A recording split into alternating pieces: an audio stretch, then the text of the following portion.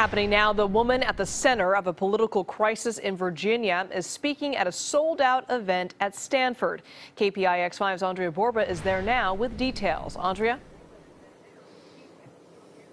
Well, Elizabeth, Dr. Vanessa Tyson began speaking at 5:30 tonight here on the Stanford campus. Now the event, a symposium titled Betrayal and Courage in the Age of Me Too, was announced with Dr. Vanessa Tyson before she revealed her sexual assault allegations against Virginia Lieutenant Governor Justin Fairfax. The symposium is sold out with a sign out front that says no walk-ups, but it is being streamed live online.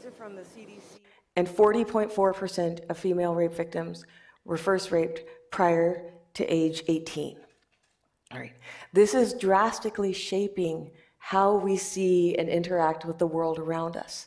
I make no mistake, it's an epidemic. Michelle Dauber, a Stanford law professor who spearheaded the recall effort against Judge Aaron Persky, says Dr. Tyson's own bravery is commendable.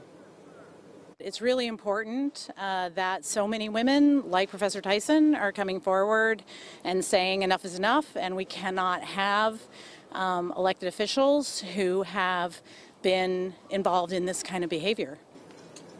Now, in a statement earlier, Dr. Tyson said she will not be discussing her accusations against Fairfax and, according to Stanford, will not deviate from the discussion as originally intended and promoted. In fact, her lawyer said after she released her statement that was the last she would be speaking on the subject. Live here at Stanford, Andria Borba, KPIX 5.